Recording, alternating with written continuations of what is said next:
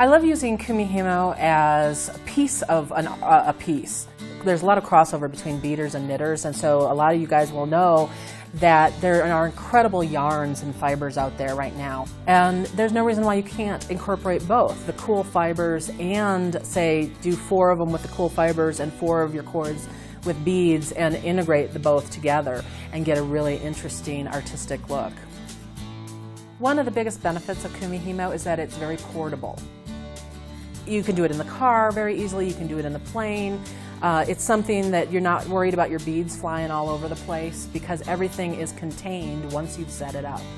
And I very quickly got enamored with it because it is very flexible and there's so many things that you can do with it. It's turned into a very big thing for me and another love in the jewelry world.